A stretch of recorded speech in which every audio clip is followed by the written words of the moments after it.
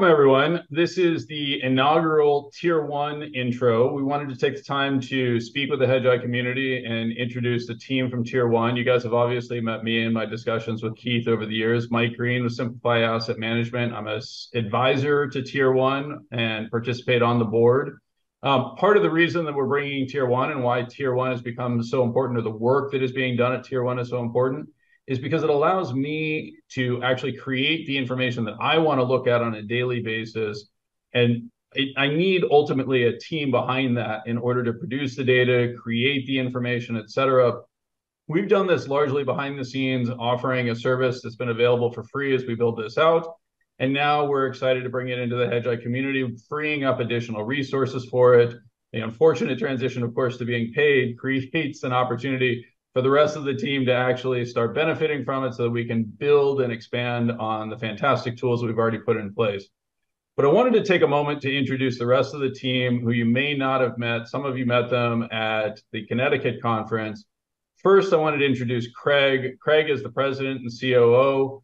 Craig is ex-military, absolutely gifted mathematician, incredibly talented programmer, and the guy that I turn to when I'm like, hey, can you recreate this? And typically the answer is yes. It'll take me about 15 minutes on top of everything else that I'm doing. Craig, why don't you give a little bit richer background to yourself? Yeah, thanks, Mike. So my name's Craig, and I'm the CEO of Tier 1 Alpha. So we started Tier 1 Alpha a couple of years ago with the idea that market dynamics have shifted away from sort of this fundamental analysis into this more mechanical buying and selling that's happening within the framework of this inelastic market. So we teamed up with Michael Green about 2 years ago now, and we've been focusing on a lot of these research. We found that we had a lot of things in common as far as what we were looking at in the markets. And over that time, we've been building out all of these models to get a really clear grasp on what's happening in the institutional space and how those flows are driving the equity markets.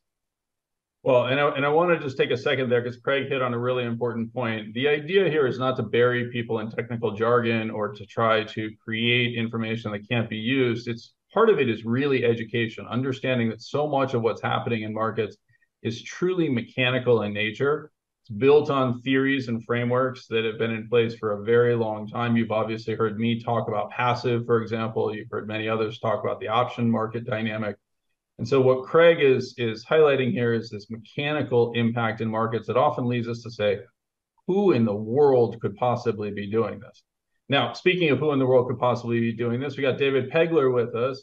David is primarily known for his work in FX, but perhaps you could give us a little bit more of an introduction there as well. Yeah, certainly. So, um, originally from South Africa, that's why I talk a little bit funny now on the East Coast of America. After a period in the United States Army and a few combat deployments, I got back and decided I cannot run around foreign countries anymore. So I got into trading, and I've been in the FX market about 18 years. And in the last 2, 3 years, Craig and I have combined to get into more of the systematic flows research, and it's been an interesting journey.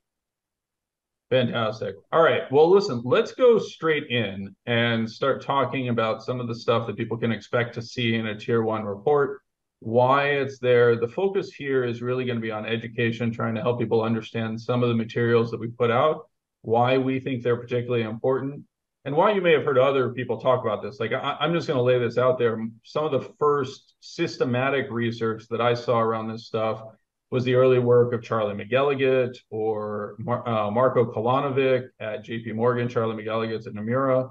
A lot of this work really came onto the scene a couple of years ago, highlighting the dynamics of what we call flows. And that's probably a great place to start. Craig, why don't you flip on to the first chart and let's start talking about what flows actually mean. So flows are basically just describing the buying and selling that's happening within the stock market. So you could think of capital flows as every time you buy a stock, you're injecting money into the market, and every time you sell one, you're pulling it out. So there's generally two types of flows that are driving the equity markets, and that's discretionary flows and systematic flows. And discretionary flows are based on like the personal assessment of individual investors. So if Apple comes out with earnings and you think those earnings are going to be bullish for Apple, you buy Apple and you create a flow in those transactions. So the other kind of flow is systematic flows, which where a bulk of our research is focused on. And systematic flows track kind of machine-driven buying and selling based on systematic strategies that are rules-based and often driven by computers and quants.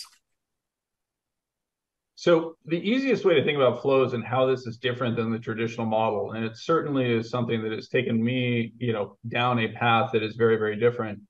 A flow literally just means a transaction that's occurring between any two individual participants in the market. It can be a value investor deciding that a stock has gotten too expensive and deciding to sell it. That means somebody else has to show up to buy it. That transaction has historically been largely ignored in the analysis of financial markets because it was presumed that markets were informationally efficient. In other words, they were very focused on the idea that the flow of information caused a thoughtful reevaluation of the individual fundamentals of each individual company. And as you guys have probably noticed, nobody really talks about that anymore, right? We talk about what the S&P did or what the NASDAQ did or what the Magnificent Seven are doing. Nobody is really sitting there saying, well, when an NVIDIA reported these earnings, this is what I saw on the earnings line that really captured my attention and caused me to transact. The simple reality is that people are being forced into these participation, whether it is because of a quantitative type model or whether it is because they're in an industry group as a manager. But as you guys know, and you've heard me talk about over and over again, there's fewer and fewer active managers. I'm a dinosaur in that world, for example. There's more and more systematic strategies that basically treat the market as if it is there to deliver a certain return based on some factor component. So one of those factors that we talk an awful lot about, Craig, is volatility itself. How does volatility affect flows? So when we talk about these quant funds, what we're really looking at is things like volatility control funds, which are in the insurance space. We talk about CTA funds, which is a commodity trading advisor, the trend followers. And then we also look at funds that employ a risk parity strategy. So what all of these three strategies have in common is volatility. They are all volatility based. And what I mean by that is they decide their risk allocation and position sizing based on how volatile certain assets are. So can you give me a really simple example of why somebody would choose to do this? Sure. So we could look at vol control funds specifically, and we'll dig into some of our models in a little bit later in this presentation. But a vol control fund looks to target a specific level of volatility within the portfolio to avoid any significant drawdowns should some big volatility spike or volatility cluster happen, like we saw in 2020 with COVID. So vol control funds in particular are very focused in the insurance space to hedge out some risk and get some market exposure through things like variable annuities and some term life insurance. And these funds need to have market exposure, but they also need to have that equity somewhat liquid. So they have to avoid things like a big drawdown if they're going to have to pay out something like a variable annuity. Well, and this would be a perfect example of how markets can change themselves, right? And so if I think about the dynamic of why those types of models emerged, it was under this idea of persistence, right? And so we're all familiar with the expression that markets take the elevator up, or the escalator up, but the elevator down, right? Or the stairs up, but the elevator down. That ironically is something that feels increasingly untrue in this world. And part of the reason is actually the growth of these types of strategies. So if you have strategies that de-risk when markets become increasingly volatile, as things become more uncertain, they can participate in forcing the market down. But once they're out, they aren't actually there panic selling at the bottom, right? And so we tend to see this dynamic of dripping and then a little bit of cascade. And then once they're done selling, they're out, right? And so that introduces a second dynamic that I think is something that has meaningfully changed in the understanding of markets. And Craig, you've got a really good slide articulating this. This is a word, this will be our $64,000 word for the day, inelastic, right? So what does inelastic mean in the context of markets, David? Well, it's just a case of there's little to no price discovery from these systematic funds anymore. I think one of the biggest sort of trading upgrades that we've had over the last 10 years is figuring out what people have to do and what they don't have to do at different times according to volatility. And this inelasticity is exactly that. It's them forcing themselves to get out of the market or get into the market on a rules-based sort of system. So and that's how I see the inelasticity. Yeah, so I mean, the economic definition of inelastic is is a large change in price for a small change in supply and demand, right? And an elastic market is one that has very little price sensitivity. The models that I grew up with, and I'm, again, a dinosaur, but if you go back and you even look at the models that are being taught in business schools today around financial markets, it's presumed that they're highly elastic. In other words, you can put through a lot of change in flows, and there's not going to be a very meaningful change in the market, right? So supply and demand can change an awful lot before prices change all that much. A really simple example of this is the classic expression, well, for every buyer, there's a seller, right? And so the idea is pretty straightforward. Somebody has to show up with demand at the same time that somebody else is showing up with supply. And therefore, it's presumed that very little is going to change in price. Well, that's true if the topic is information, right? So any one piece of information that gets reported holds relatively little information content about a long-term discounted cash flow model, right? An earnings report is tiny relative to the longer-term picture for a company like Apple. Occasionally, there's situations where that's not the case. But that's not how the markets work really anymore at all, right? This goes back to the observation that when a systematic strategy encounters a sell signal, particularly if it's a truly passive one, that means sell at any price, right? Or it can mean sell at any price. Likewise, if a new stock gets added into an index, for example, as we saw with Tesla in 2020, the answer is buy at any price, right? And so if I go back and I look at the models that I was taught in the 1980s, 1990s, and that are still being taught in business schools today, this whole idea of the efficient market hypothesis was predicated on the idea that no one player had a particularly large impact on the market. That meant that prices and the behavior of stocks were highly elastic. The estimate at the time was basically $1 in would cause roughly a 1 penny change in market capitalization, right? What it turns out to be is that about $1 in creates, depending on who you want to listen to and depending on what type of product they're buying, anywhere from $3 to $17. I've even seen numbers higher than that at this point. The average consensus is somewhere around $5. And this is all predicated on brand new academic work that's really only come out in the last 3 years. You may hear people talk about Gabay and Koijen's the inelastic market hypothesis, which really underpins that. Just to emphasize this and put up the chart one more time, these estimates are now 500 times larger than what they were taught, and the models that we built around things like CAPM and everything else, right? So there's been a very deep fundamental change in our understanding of how financial markets work. The great irony, of course, is that financial markets don't change very fast, right? So all of the systematic flows that we're talking about are having a much larger impact than anyone would have fully understood when these strategies were designed.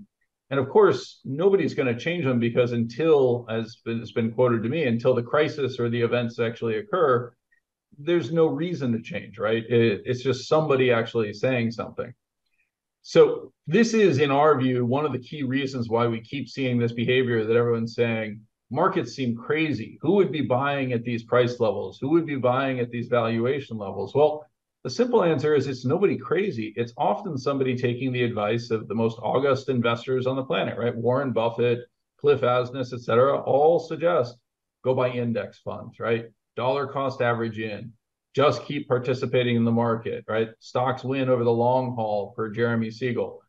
These are all investors just trying to do what they've been told to do without fully understanding that they're a participant in the system and they're changing the system in the process.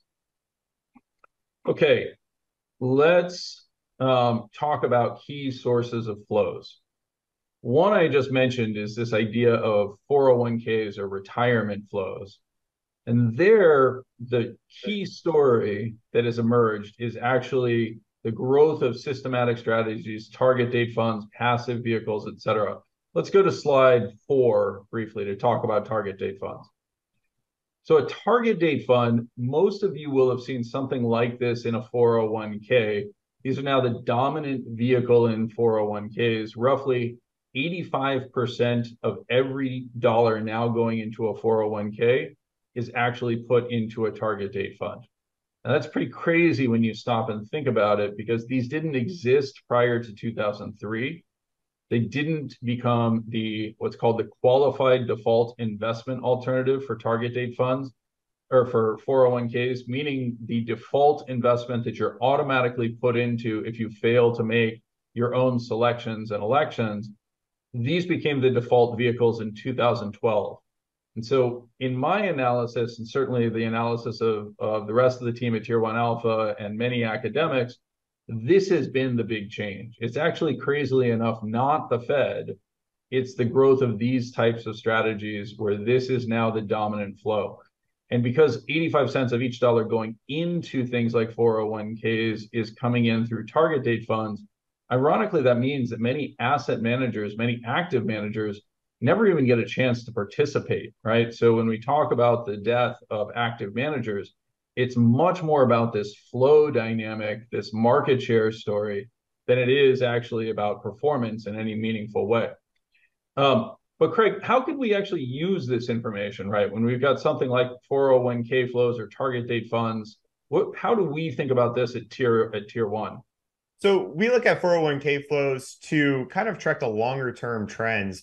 And, just to talk about our 401k model in particular is, we've really broken this down into every detail. We look at demographics, age groups, education, and the average contributions based on all of those factors.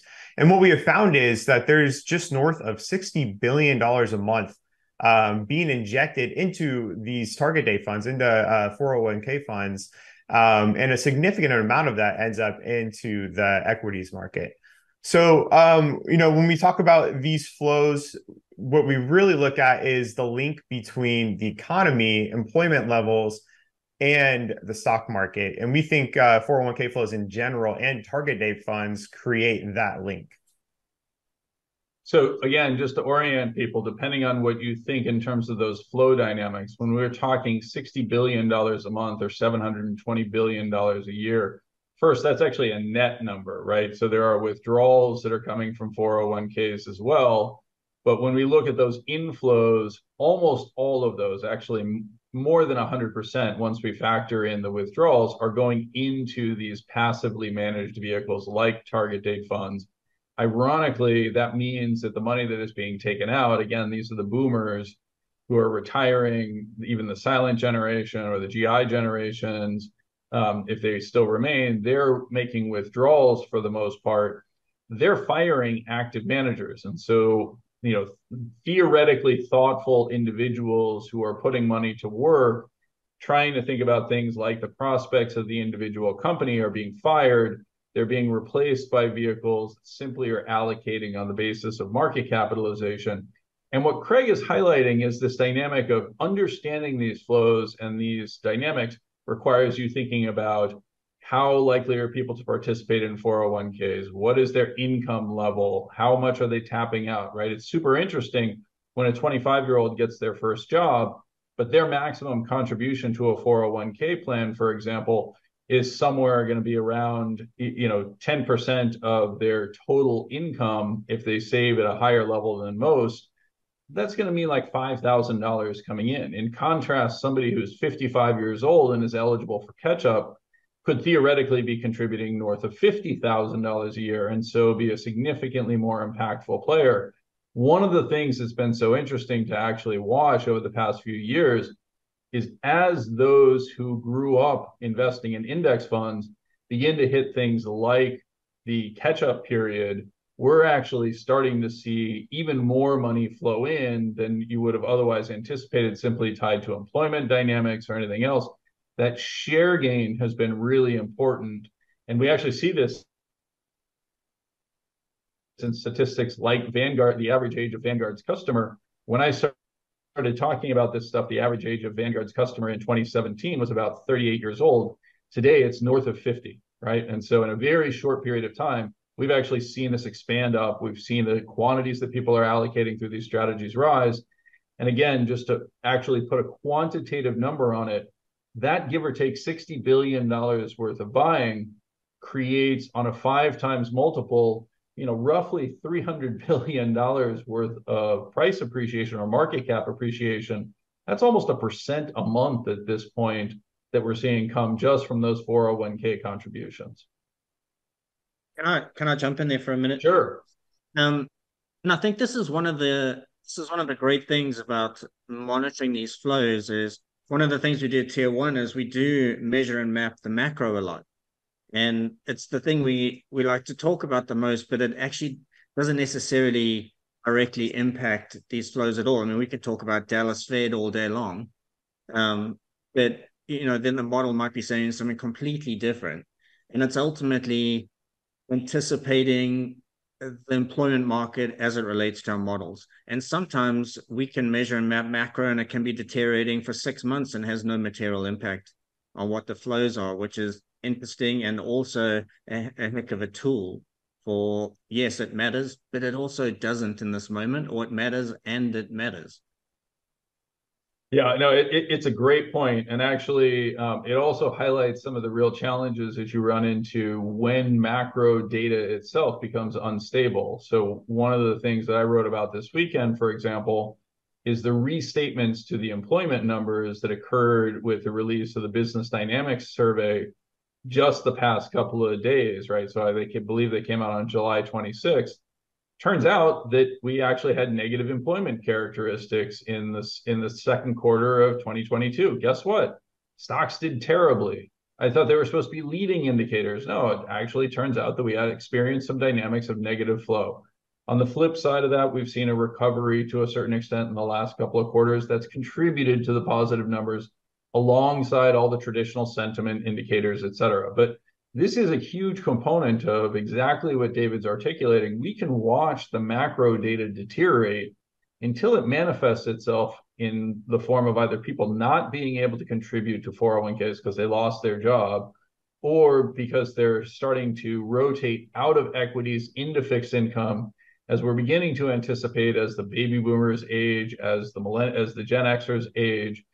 Those target date funds become very predictable components of that type of flow. So this is something we're watching very closely. It also speaks, by the way, to one of my key fears, because when recessions hit, it tends to be those 50-plus-year-olds that lose their jobs, don't get them back, and never fully recover in the contributions to their 401ks, et cetera. That's going to be a really interesting dynamic that we haven't actually seen play out in this cycle yet. It's something I'm watching very carefully and that we're monitoring in terms of our flow characteristics. Okay, let's go to Delta hedging. You hear us and others talk all the time about gamma, right? Gamma, right? Whether it's a gamma squeeze or it is gamma positioning from dealers. Why do we like the Greek alphabet so much, Craig? Well, when we talk about things like gamma and delta hedging, what we're really talking about is flows being driven from the options market. And, we spend a lot of time focusing on the options market because it is just growing exponentially over the past several years. And now we give the analogy of it's the tail wagging the dog. So we track these because it gives us some insight into how option dealers or market makers are positioned and how much they're going to have to buy and sell, given certain changes within the underlying asset, like the S&P 500. So let's use a really simple example here, right? When we're thinking about what dealers are trying to do, first, dealers are not standing on the other side of the bet from you with the goal of making money based on you being wrong, right? The dealers are actually focused all around transactions. They want to capture the bid and the ask spread. The problem with the options market, though, is that because there are so many issues and because each issue is somewhat unique, right? Do you buy the Apple 260 calls, or do you buy the Apple 240 calls? Do you buy them in October expiry? Do you buy them in December expiry? Or do you buy them for next Tuesday? Right? These are all different strikes, tenors, et cetera, that are very different than simply saying, hey, I want to buy shares of Apple. And so when you buy in the options market, almost always you're going to be facing a dealer. There's not really going to be somebody on the other side of that trade from you who's trading with the opposite perception that you have. That is different than the traditional stock market. At the same time, the dealers don't want to take that directional risk that's created by being on the opposite side of the trade from you. So they'll go out and hedge their position. Now, a really simple example of this is, let's imagine you bought an at-the-money call in something like Apple. Assuming it's relatively short dated, that means that the delta is going to be about 50, right? If it goes, you buy a call option and Apple goes up, you benefit. How much does that call option go up, or how much is the exposure? Well, that's actually what delta is telling you. That is the hedge ratio for those Apple shares. And so if the option is currently at the money, typically that'll be a 50 delta. There are some wrinkles around that, but that basically what that means is that the dealer now needs to go out and buy back its exposure. So I buy a share, I buy a single option contract for 100 options on Apple at 50 delta. A dealer is going to hedge that individual position by buying 50 shares of Apple, 50% times 100 shares. If the price of that option goes up, that option is now in the money and becoming more and more like Apple stock itself. It moves from 50 delta to 75 delta. When that occurs, the option maker is now short Apple, and in that price increase, they have to actually buy shares of Apple as well. So this is part of the reason why this is such a big deal, because what we're actually describing is forced behavior in which the option market makers are being forced into price behavior or transactions that feel silly, right? Like, who wants to buy more when it's higher? Obviously, momentum strategies, but likewise, a dealer who is hedging delta exposure. The reverse can be true on the downside. So when we think about this and the growth of that, that is because of the growth of the option space. This has become a really critical dynamic to explain. It behaves some of the components of intraday persistence, right? Once prices start rising, dealers have to chase. It also explains a lot of the pictures around overall volatility. Because if dealers are in what's called positive gamma, in other words, if the market has net sold them optionality, it typically means that when the market goes higher, they actually get longer. When the market goes lower, they naturally get shorter, right? So they're actually benefiting from it. But that also means that they need to adjust those delta hedge ratios in the opposite direction that the market goes. So market goes up, dealers sell. That pushes the market back down and lowers the realized levels of volatility. That's a critical feature that we see all the time. So when we talk about dealers being in positive gamma, and again, I apologize, gamma measures the change in delta, that hedge ratio, for 1% change in price of the underlying. So again, positive gamma, you get longer as the market goes higher. Negative gamma, you get shorter as the market goes, negative gamma, you get shorter as the market goes higher, right? So that actually means you'd need to buy more shares of Apple as the market went higher, forcing the market to chase Apple higher, right? That's why positive gamma conditions create lower volatility. Negative gamma positions create higher volatility, or at least the potential for them. And we really have not, I mean, David and I talk about this all the time, but we really have not seen high volatility episodes emerge unless dealers are in negative gamma positions, right? It creates a feedback loop that can cause the market to feed on itself. We've witnessed the opposite of that basically in all of 2023, right? The market by and large has been in a largely positive gamma environment. So lots of things that we would traditionally think of, certainly if we were in 2022, would have felt catastrophic, right? The failure of Silicon Valley Bank, Japan needing to change its interest rate policy. These have all been things that you would have thought could have caused significant volatility events and just have failed to, right? Because the market is, again, being somewhat driven by this tail wagging the dog phenomenon. Okay, let's go to slide number 7.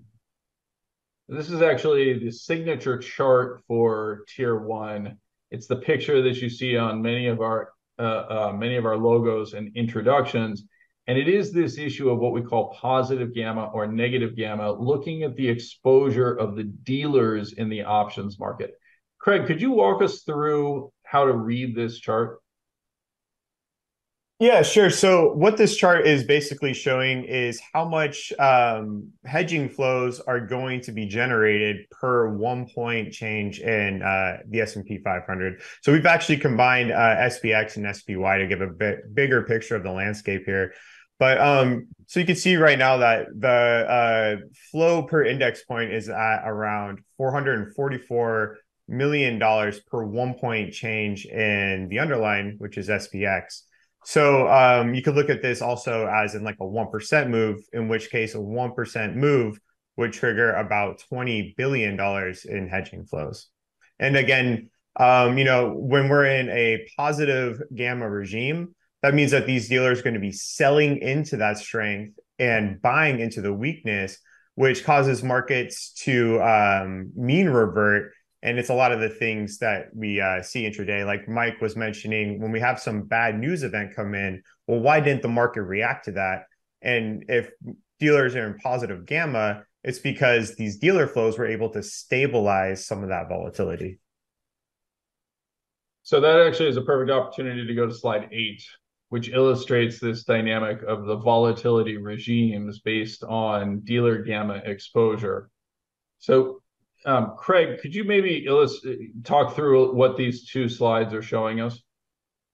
Yeah, so both of these slides are showing just in semi-different ways, but both of them are showing that there's a clear difference in price action and volatility depending on how dealers are positioned.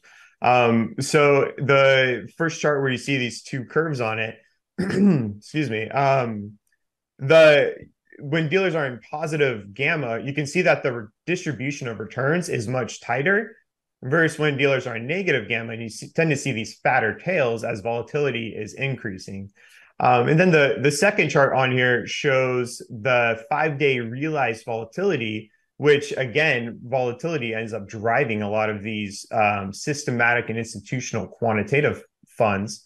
And you can see that when dealers are in negative gamma in the red there, we tend to see a higher realized volatility, which kind of leads us into the second half of our discussion.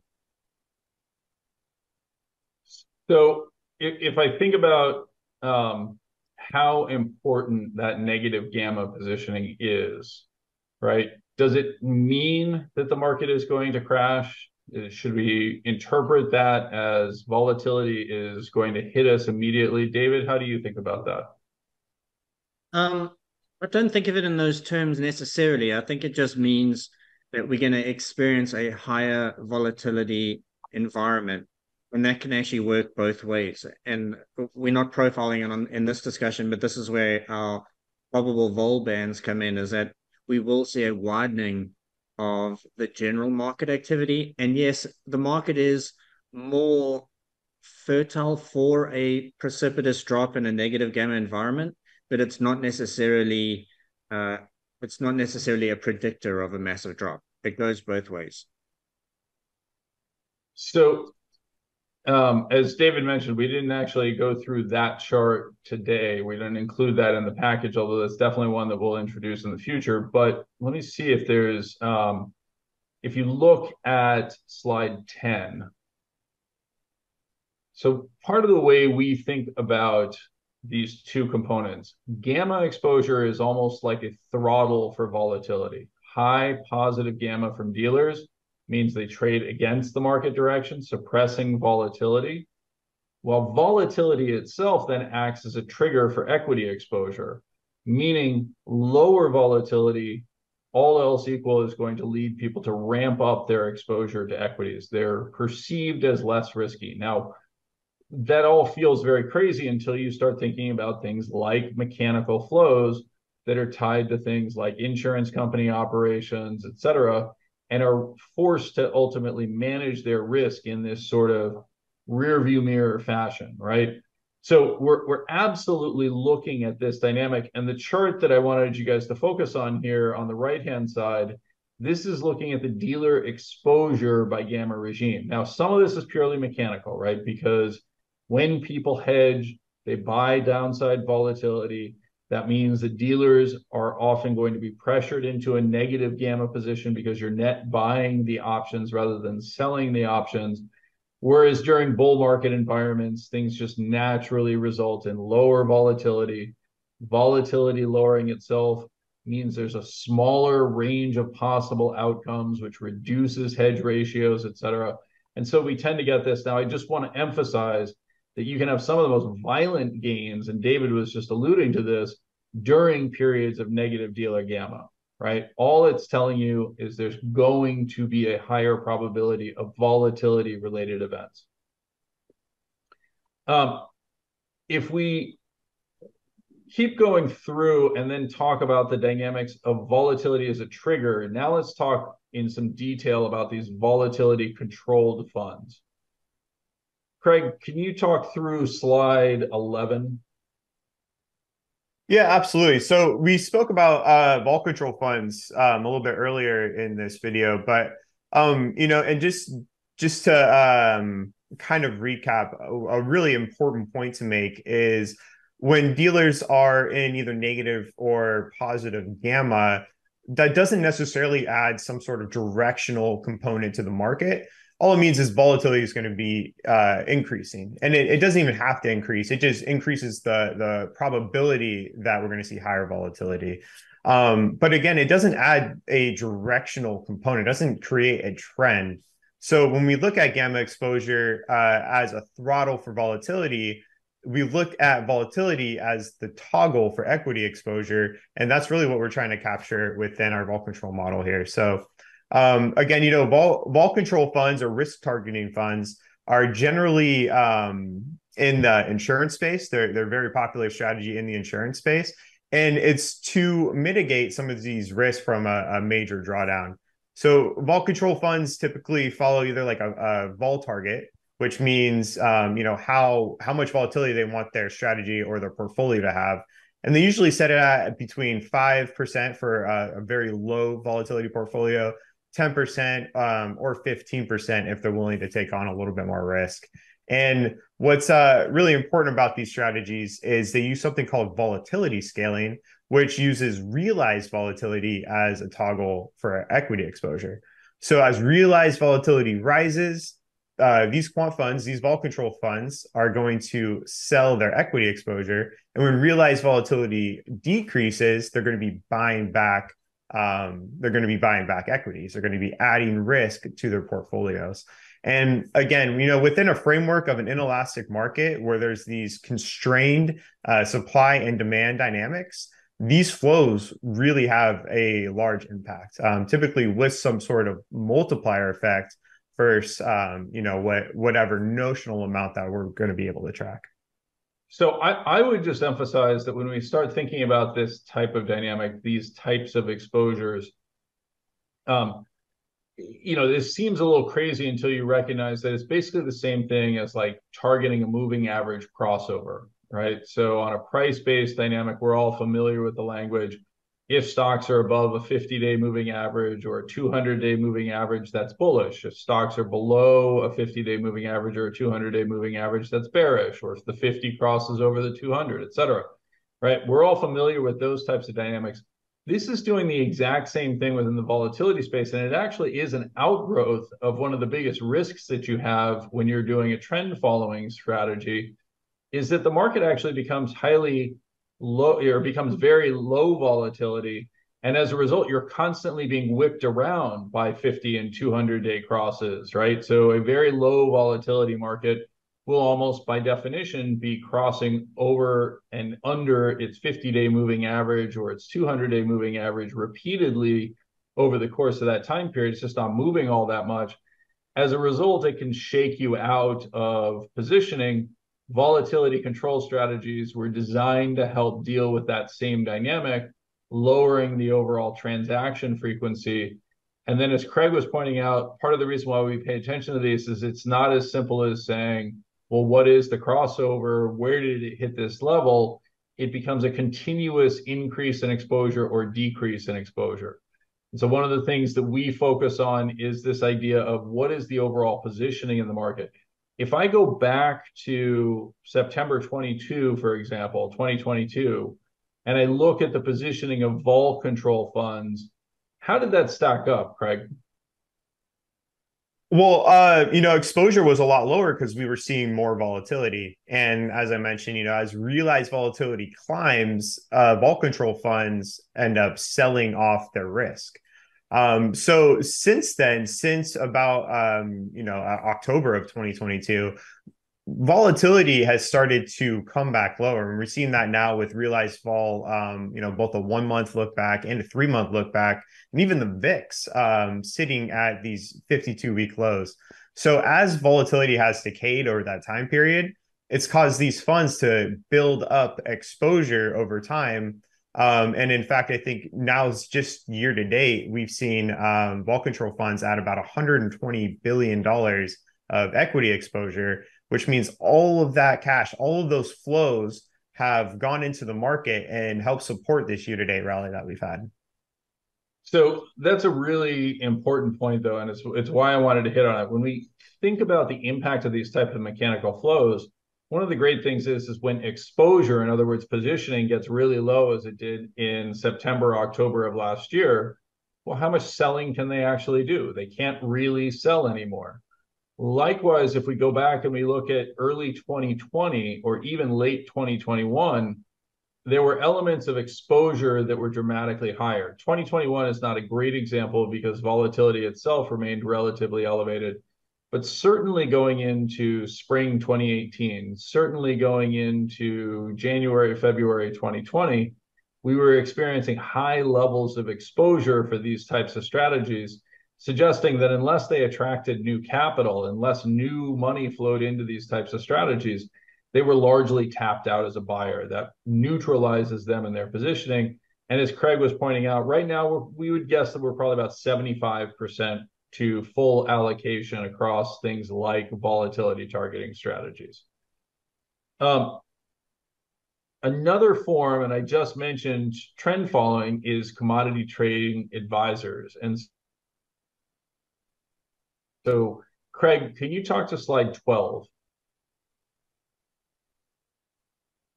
Yeah, absolutely. So commodity trading advisors, often called CTA funds, are funds that are mostly based in the futures market. And, I think they're normally associated with some sort of trend following, which they obviously do. But what a lot of people miss is how important realized volatility is and how these funds allocate, their asset allocation.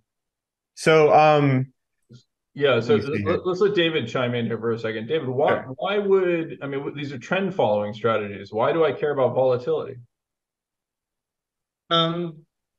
Simply put, if volatility rises, there's likely to be a deleveraging from these CTAs. And that is something that we can track and then quantify and obviously react to ourselves in our own portfolios. Yeah, so David is hitting on kind of the key component here, right? Which is part of the validity of a trend, how comfortable I am that the trend is true, is to look at how much of the price behavior is explained by the trend itself, right? So if I have a high degree of volatility, well, yeah, the trend can tell me I'm going up, but it actually can't explain that much of the price movements. Therefore, I have to take a smaller position than I otherwise might, even in something like a trend following strategy. So it takes us right back to that same underlying dynamic. Again, volatility becomes almost a directional component because lower volatility mechanically leads to inflows, which in turn pushes stock prices or security prices up. Craig, how big are these flows? What do we think there? Well, on a daily basis, and that's actually an important point, Mike, is with commodity trading advisors and vol control funds, they tend to rebalance on these very short-term dynamic windows. So when we think of a more traditional like 60-40 portfolio, a lot of times that they're going to be rebalancing either quarterly or monthly, in which case positions can kind of get out of whack. Asset allocation can get out of whack in the meantime. But with CTA funds and vol control funds, they're typically rebalancing either daily or weekly to try and always maintain whatever their core strategy is. So as far as commodity trading advisors, we've done a lot of research into this, and we estimate there's about $300 billion tied to CTA funds. And that is before any leverage is put on. So there's a significant amount of capital that is tied to these funds. So I think that's actually an important component because many people have heard me talk about passive, and the world's largest passive fund itself is well north of $1 trillion in assets. But you're hitting on a really important point when you say that the CTAs move very fast. In other words, they can whip around that 250 to $300 billion and change from long to short in relatively brief periods of time. Right? Whereas a $1 trillion plus index-based mutual fund, barring massive redemptions, which would be a surprise, is really not going to ever transact in that big of a volume. It's more like a continuous Chinese water torture where it just gets drip, drip, drip, drip, drip in terms of the impact on the market. We follow the CTAs, the vol control funds, et cetera, hedge fund positioning, because they tend to move much faster. Right. And so while there's that continuous influence of things like passive target date funds, et cetera, we have to be very aware that those amplify the behaviors of these fast moving market participants rather than completely replace them. Actually on that slide 12, I just want to emphasize like the penultimate phrase to remember here is higher equity volatility reduces exposure, triggering selling flows. Lower equity volatility leads to increased exposure, generating buying flows. This is part of the reason why historically it has been perceived as profitable, and there's some truth to this, that what you are looking for is a contrarian opportunity. High volatility likely leads to buying opportunities. Why? Because exposure has been reduced around that much higher volatility. That exposure is likely to come back in as volatility retreats. We call that, in hindsight, a buying opportunity. Likewise, the reverse is true. When everything looks absolutely perfect and all the realized volatility is really, really low, and everybody is highly confident that they're going to have a job forever, et cetera, ironically, that creates an everyone in the pool sort of moment where the next step is somebody getting out, right? And so these actually help to explain those behavioral components that most have effectively treated as, well, people be crazy, right? Like, we don't think that at all. We actually think that people tend to follow rules and heuristics and behavior that is predetermined by kind of where they sit, what their objectives are, what they're trying to accomplish with their market exposure, et cetera. And that can give the illusion that people be crazy, but they're often pretty smart, right? People are not dumb. If you're approaching this game from the standpoint that people are dumb, I can guarantee you're going to lose, and you'll come off like a dick. So don't do it. Okay, let's go on to the next one. Risk parity funds. This is slide 13. Craig, chime in here and explain what you mean by risk parity, what we mean by risk parity, and how this is yet another source of flows that can impact markets. Yeah, so risk parity funds, and when you think of risk parity, you could think of things like Bridgewater and their all-weather portfolio, made famous by Ray Dalio. And basically what this means is asset allocation is decided based on the volatility of the asset, rather than some predetermined ratio like a 60-40 portfolio. So this ties in with realized volatility the same way as the other funds do. The higher the volatility, the less exposure each asset has. And that's kind of the core concept, and what brings all of these three strategies that we mentioned today together is realized volatility. Volatility, as it increases, drives selling flows, and as volatility decreases, it drives these buying flows. And of course, this is all driven by volatility from the options market, from these dealer gamma hedging flows that we see. So again, I just want to emphasize to people, note the repeated refrain. Lower volatility creates buying. Higher volatility creates selling. Why? Because rules-based systems are reinforcing these dynamics. That's really all we're trying to do, is to give ourselves and you a picture of what these things look like, whether it's coming from the options hedging market or whether it's coming from these systematic flows that increasingly dominate the investment universe. Okay, only a couple more to go, and it feels like we are right there.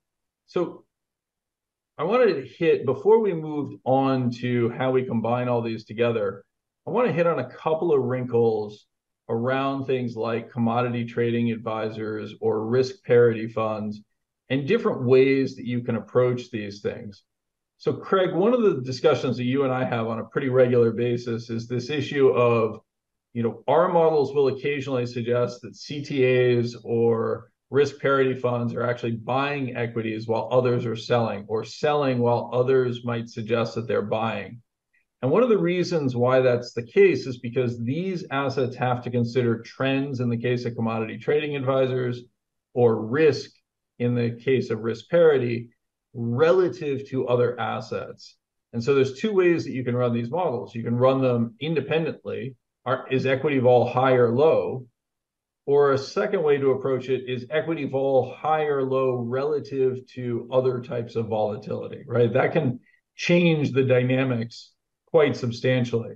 And so we actually monitor both to try to make sure that we understand whether things are unattractive simply because somebody who trades equities based on either trend following or volatility control type dynamics, whether they're adjusting their position on an equity only basis. But then we'll also look at it in true cross asset models that evaluate all of them together. And that's actually one of the things that we think is kind of interesting right now, is if I look at single factor, in other words, if I just look at equity volatility, it suggests that there's an awful lot of buying going on. But Craig, what happens if I look at it across multiple asset classes? Well, yeah, I mean, exactly as you mentioned, these strategies are not run just for equities. They're always run within a broader strategy, looking at, commodities, FX, rates, and everything else. So sometimes exposure has nothing to do with equities at all, those buying and selling flows. It has to do with some other portion of the market that's driving, a different allocation of funds. And then it appears like CTAs are going to be selling because volatility is going up or down. But really, it could be because, something happened in the bond market, which changed the allocation of the whole portfolio. And again, this speaks to a phenomenon that we see, which is volatility in one market can perversely create buying or selling in another market, right? So we see this all the time. Bond markets sell off. Good or bad for equities? We often don't know, right? It really depends on all types of other factors and positioning. And if you're not thoroughly confused yet, you will be, I promise. So when we think about this and we try to combine it, we create what we call a systemic positioning index. But I'm going to let David go first here. David. Well, I was just saying to your point earlier, Mike, and that's largely what we saw at the end of 2020, 2021, after the COVID recovery, was there was more institutional buying in the crypto space. And then, something that might have been a 1%, 2%, 3% allocation, the volatility of Bitcoin went stratospheric, and it disrupted the volatility of the entire portfolio. And as a result, you got to cut out the cancer. and then that creates buying and selling in other assets, which in turn move their volatility. So a lot of times that cross-asset volatility is really important and can move other things around.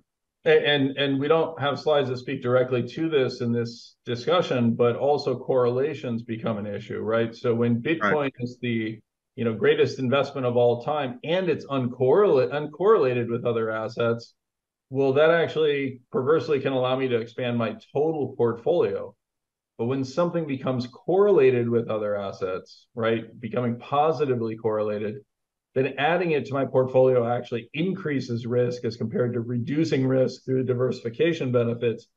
And so all of this stuff becomes really important to follow as these systematic flows, these option hedging flows become larger and larger parts of the market. And again, just to emphasize, not everything is happening here. There's lots of reasons why people will buy stocks individually. Often it can boil down to as simple as I received new inflows as an active manager, therefore I have to buy, or I received outflows as an active manager, I have to buy. We're not suggesting that the only thing that happens in markets are these systematic flows, but they do provide the backdrop under which you want to evaluate the behavior of the next thing that happens, right? And that's really what we're trying to accomplish. All of this comes together in the last chart, or starts to come together, and this is increasingly the area that we're very focused on, is combining across these flows to build a more holistic picture. Our systematic positioning index is actually adding up these individual pieces and trying to evaluate the size of these impacts. Craig, can you talk a little bit about slide 14, which is the last slide in our pack?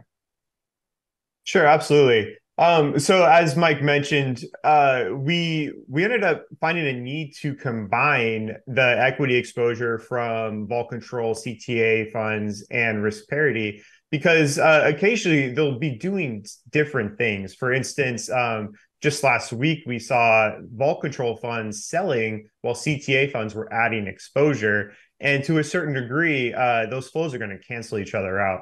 So while we do obviously track these flows individually, we have found a lot of benefit in combining them to get a broader picture of overall buying and selling that's happening. So as Mike mentioned, this is our systematic positioning index. And combined, when we look at risk parity, vol control, and CTA, we estimate that there's about $1 trillion of assets under management within all of these strategies.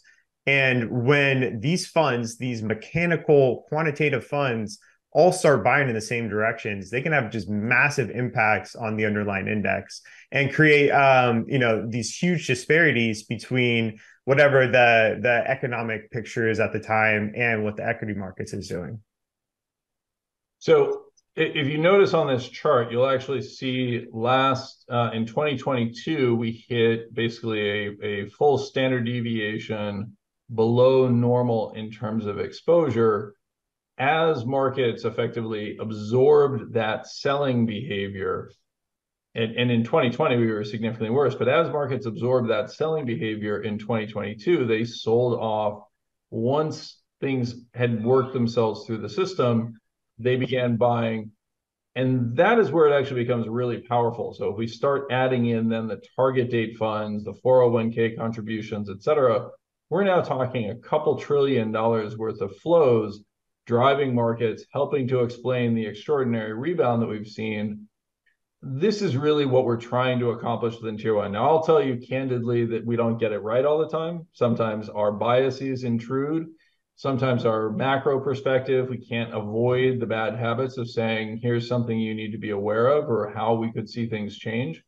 But we will always be presenting the facts behind this stuff and hopefully creating conditions under which you can form your own opinion and conclusions around these, while putting some entertaining text and some lighthearted humor and some jokes in there to make it a very readable piece on a daily basis. With that, I think we can wrap up.